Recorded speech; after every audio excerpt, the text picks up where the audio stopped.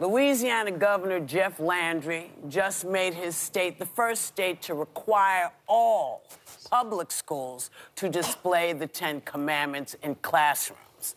Now, this obviously raises major constitutional conflicts. Beyond, and yet these Christians, Alex, so-called Christians, are going to vote for him. Yeah. The children see this Ten Commandments in school, and then they see their parents. Certain then Christians. they see, of course, the ones who are pushing evangelical him. and. I don't know who they are and specifically. All I know is that there's a lot of people who say there are Christians who are voting for him. And it seems...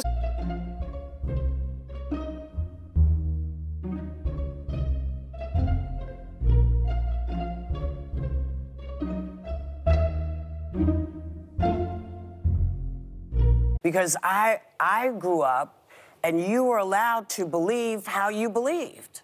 It wasn't really stuff you discussed with other people. You had your beliefs. You had your religious thing, and if you weren't religious, nobody knew. But what I don't like, what I'm really starting to really get aggravated, and I have to watch my language, because I think being an American is a great thing. Yeah. We have rights here that you can't get anywhere else. But I don't understand why.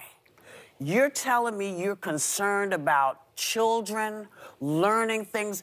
One of the things that you don't seem to understand is I have the same respect for my child that I have for yours. Mm-hmm. I'm not asking you to believe what I believe. I'm not asking your kid to believe what I believe. Public school is public school.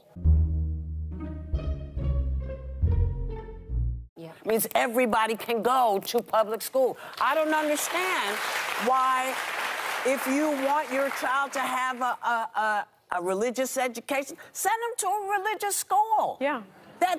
There's nothing stopping you. Get out of my pocket. Get out of my body.